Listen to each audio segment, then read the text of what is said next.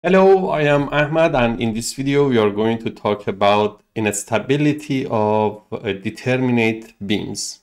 We are going to understand when the load is increased in one structure, specifically a determinate beam, what would happen if one single point of the beam becomes plastic.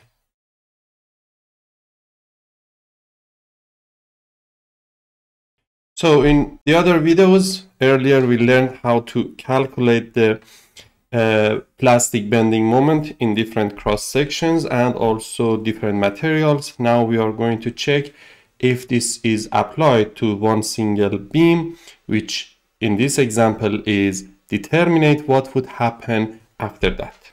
So let's have a simple beam. So assume that here we have L and the other part is 2L.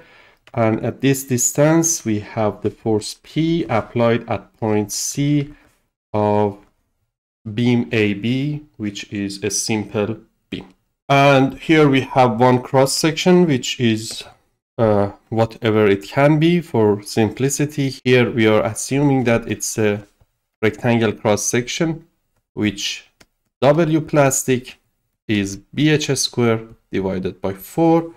And M plastic will be W plastic times Fy, assuming that the material is homogeneous with the same behavior in tension and compression. If we sketch the bending moment diagram of this beam, M max will be PL 2L divided by 3L, so it will be 2PL over 3. So the maximum bending moment happens in the point C, which is the point that the force is applied. Now, if we increase the force in a way that this 2PL over 3 equals to M plastic, then that force is called P plastic. What would happen after that? So we increase the bending moment until point C becomes plastic. If we want to have numbers, let's have B is 60 millimeter, H is 120 millimeter, and let's go with the material Fy 210 megapascal. As a result, we can write down that WPL is 6120 square divided by 4, and it will be 216,000 cubic millimeter, and M plastic will be W plastic times Fy will be 45.36 kilonewton meter. It is good if we also understand what would be the elastic force in this case. So W elastic is BH square divided by 6, 14,400, and M elastic will be W elastic times Fy, which is 30.24.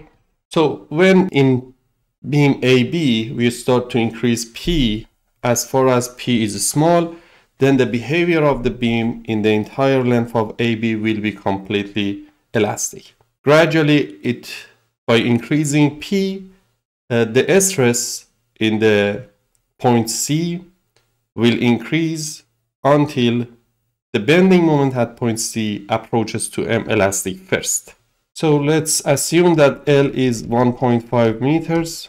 Now, by increasing force P, the maximum bending moment in the beam will be closer and closer to M elastic first. So what would happen in the first step when we increase the load? 2PL over 3 will be as same as 30.24 kilonewton meter. L is 1.5 meters. As a result, P, which is called P elastic, will be 30.24 kilonewton. It means that if the force is less than 30.24 kilonewton, then the entire beam will be completely elastic and all the points from A to B will be in the elastic phase with the linear behavior. But when it comes to when P exceeds 30.24 kilonewton, it starts to be plastic partially in the point that there is maximum bending moment, until the entire section in point C will be plastic. So it happens when 2pl over 3 equals to 45.36 kilonewton meter. In this case, P plastic will be 45.36 kilonewton. So it means that when the load is less than 30.24, the behavior of the beam completely is linear. When it's between 30.24 up to 45.36, now the behavior is partially plastic. And when the load approaches to 45.36 kilonewton, then we have one single point which is completely plastic. As far as when the section is completely plastic, it doesn't have any rigidity in terms of rotation. This point becomes a hinge which is called plastic hinge because it became plastic due to excessive load. So now if we want to sketch the beam, if P is less than 30.24 kilonewton, so we have completely elastic behavior in all sections. If P is between 30.24 kilonewton and 45.36 kilonewton, partially plastic. So it starts from point C that some part of the section become plastic, and when P is greater than 45.36 kilonewton, now at point C, no rotational resistance. This is called a hinge behavior. As far as this happened by becoming plastic, then this point is called plastic hinge. Now if you want to sketch the beam after approaching to this load, here is the ideal beam after becoming hinge. So this is plastic hinge. Now we know that if we have 3 hinges in a row in one element, the structure is not stable. So then we can sketch. After this point, the structure starts to collapse, and this is called mechanism. So when the structure does not have enough resistance in terms of transferring the load to the support, and it starts to collapse due to excessive load, it is not about buckling, it's about becoming plastic. And this structure is called a mechanism. So when we have a determinate structure, then the most likely only one plastic hinge would happen. And you can see that here after point C becomes plastic, the structure is completely unstable. Prior to becoming plastic or becoming mechanism, we can determine also what is the length of the beam, which is in partially plastic behavior. So for the same beam, if we sketch the bending moment, 1.5 meters, and the other part is 3 meters, and here is the bending moment diagram. So when P is 45.24 or 36, then the bending moment here will be 45.36, while elastic bending moment was 30.24 kilonewton meter. So here we can find out in which length of the structure the bending moment is still less than 30.24 kilonewton meter. So here is x1 and here is x2, for example. We can go with the similar triangle principle, or we can go with the writing the equation of bending moment. So here, if we write the support reaction, 45.36 times 1.5 divided by 4.5, 15.12 kilonewton, and the other one will be 30.24 kilonewton. So in each case, we can determine what is the x1 and also what is L 4.5 meters minus x2. So x1, if we cut it from here, M will be 30.24 times x1 and we want to have 30.24 kilonewton meter. As a result, x1 will be 1 meter. If we solve with the similar triangle, also we will get the same result here. If we write the principle for this triangle and this one, 45.36 kilonewton meter divided by 1.5 meters is as same as 30.25 kilonewton meter divided by x1. x1 will be 1 meter. The same also for the other part, for the other side. So m will be 15.12 times 4.5 minus x2 equals to 30.24. And from here we can calculate 30.24 divided by 15 divided by 15.12, 4.5 minus, so it will be 2.5 meters. So x2 will be 2.5. This is 1 meter, this is 2.5 meters. So here it means that in this length, 2 meters from the end, the structure is completely elastic. Also in the first 1 meter of the beam, the structure is completely elastic.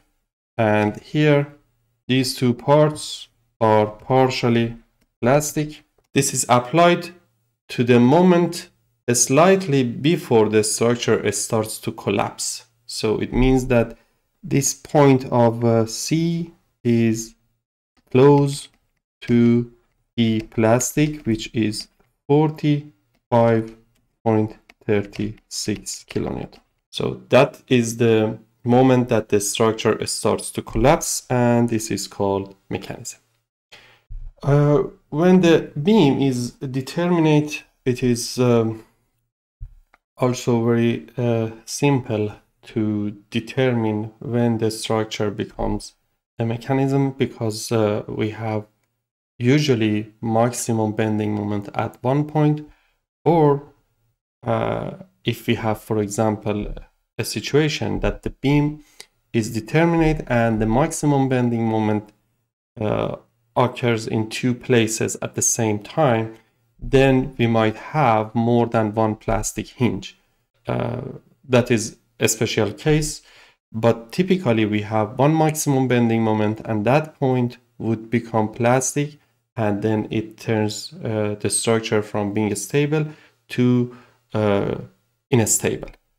Now let's have one more example in this regard, assuming that we have the same cross section, but this time it is under distributed load Q with the length of 4, and we have M elastic 30.24 kilonewton meter and M plastic 45.36 kilonewton meter. As we know, the bending moment diagram in this beam will be QL squared divided by 8, and it's positive.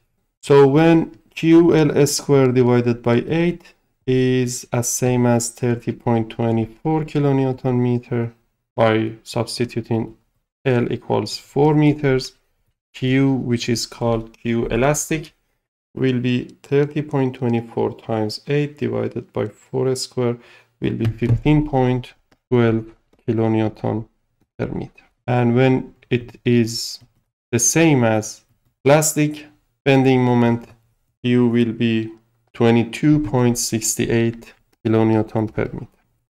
Again here, when the load is increased, if the distributed load is less than 15.12 kilonewton per meter, the behavior of the beam is completely elastic. If the load is increased between 15.12 to 22.68, then the behavior at one point starts to be partially plastic, and gradually by increasing the load, more points are going to be partially plastic until Q approaches to 22.68, meaning that this is the moment that we have one single plastic hinge, and it will be in the center as we have maximum bending moment in the center of this beam. So again, we will have a mechanism after the load passes 22.68 kilonewton per meter. So also here we can determine what would be the length of the beam which is partially plastic after the load approaches to 22.68. And here we have the bending moment diagram, QL squared divided by 8, and the support reaction is QL divided by 2. Now if the bending moment at this point is 45.36 kilonewton meter, so we need to determine at what point or points the bending moment is greater than M elastic. So M elastic is 30.24 kilonewton meter, and here we can see that we have again 2 points, x1 and x2. We want to determine these 2 points. So the simple way is to write the bending moment equation. Bending moment equation will be QL divided by 2 times x minus qx squared divided by 2. Now we want to have 30.24 kilonewton meter, and Q is, now if the bending moment here is 45.36, it means that the load approaches to 22.68 kilonewton per meter, which is the plastic value. So 22.68, and then L divided by 2, which is 2 meters times x minus x squared divided by 2. So here 30.24 divided by 22.68, it will be 4 over 3, 2x minus x squared divided by 2, or we can rewrite this equation by multiplying by 2, and it will be x squared minus 4x plus 8 divided by 3 equals to 0. Now x will be 4 plus minus square root 16 minus 4 times 8 over 3 divided by 2. So this will be 4 plus minus 4 square root of 1 minus 2 over 3 divided by 2. So it will be 2 plus minus 2, 1 over 3. So 2 plus 2 divided by square root of 3, 3.15 meters and 0.84 meters.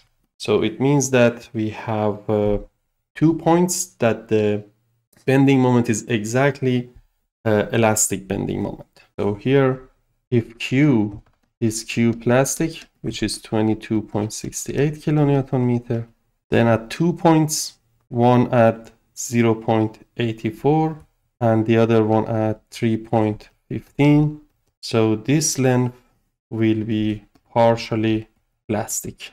So to finish this video, let's have a little bit not very simple beam to finalize this video, to transfer the message what I expected to deliver. So assume that we have one support here, and then one support here, and one support also here. And let's assume that the load is coming at this point. Let's say this is P, A, 2A, and 4A. A, B, C are the supports, and point D is the mechanical hinge that we already have. So now we are going to check, if we increase the force, what point would become plastic first, and then what would happen to the structure after approaching the load to that limit. So first we need to analyze the beam. We have CY, EY, and AY. So I take the moment about D equals to 0 to its right. So it means that I'm taking the moment from here. Then it will be minus P times A plus CY times 2A equals to 0. So CY will be P divided by 2. Now this time I'm taking the moment by respect of A in the entire length of the beam. BY times 4A minus P times 7A plus CY times 8A equals to 0. and we already determined Cy, which is P divided by 2. So By will be 7 minus 4 divided by 4, which is 0.75 or 3 over 4 P. Then we need to write down the last equation, sigma Fy equals to 0. So then it will be Ay plus By plus Cy minus P equals to 0. Cy is P divided by 2, By is 0.75 P. As a result, Ay will be 1.25 minus 25, 0.25 P. So it means that here the support reaction will be 0.25 P, this value 0.75 P, and Cy is 0.5 P upward. Shear force, so 0.25 P in the negative direction, constant up to point B, then 0.75 positive, then minus P negative. Now we can determine the area. 0.25, it is negative times 4A, so it will be PA negative. Then up to the mechanical hinge, E times A, 2A times 0.5 P, and then here it will be 0.5 PA, and here minus 0.5 PA. And here from 0, this is bending moment diagram, to minus PA plus PA. In the mechanical hinge, it will be 0 bending moment. It continues to the 0.5 PA, and then with the negative value, it will be 0. So here we can see that the maximum bending moment happens in the point B, which is not necessarily in the point that we applied the load P. So maximum bending moment is P times A, and if it is M elastic, then we can determine P elastic, which is M elastic divided by A. Or it can be M plastic, so then P plastic will be M plastic divided by A.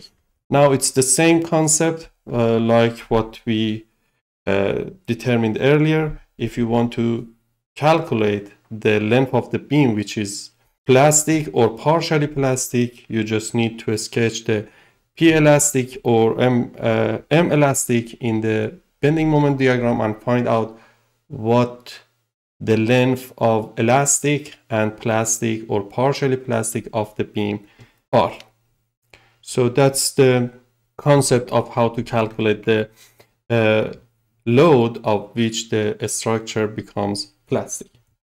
In this video, we introduced how a beam can become a mechanism, which means that it starts to be unstable or collapse, not due to losing the strength or not due to buckling, for example, just because the load is excessive and the one point in this case would become plastic, and then we do not have resistance in the entire structure. In this video, we went through the determinate beams and we determined the elastic load, the plastic load, and also the length of the beam after it starts to be partially plastic, how to determine the elastic length and plastic length or partially plastic length. Thank you for watching. See you in next video. Bye.